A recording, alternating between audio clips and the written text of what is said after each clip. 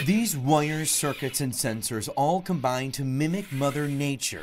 This is a prosthetic leg with power being perfected in one of the BruBotics labs at the Free University in Brussels. PhD students hope their creation will one day help diabetic amputees walk again with relative ease. Usually this is a weakness that affects their entire body, and so they don't have a lot of energy in their body to be able to walk. And we wanted to assist them in walking by providing power. To provide extra power for the disabled, BruBotics is developing this robotic exoskeleton. Students used a styrofoam mannequin to show how it helps move a person's legs. The brilliant young minds who engineered this envisioned physical therapists using the exoskeleton to help train people who must relearn to walk.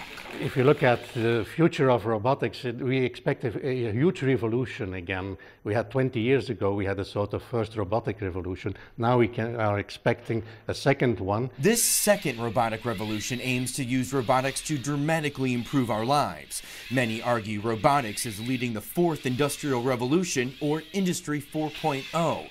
While these students are focused on healthcare, other prototype robots are designed for manufacturing. Students here are also working on advancing what's known as social robots. Hello, Kevin. How are you? I'm good. Thanks for asking.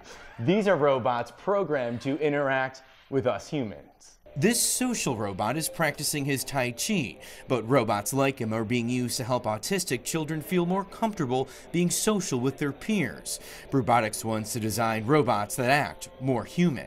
So in order to be able to do it, we have to study the tricks that nature has developed throughout hundreds of years, thousands of years.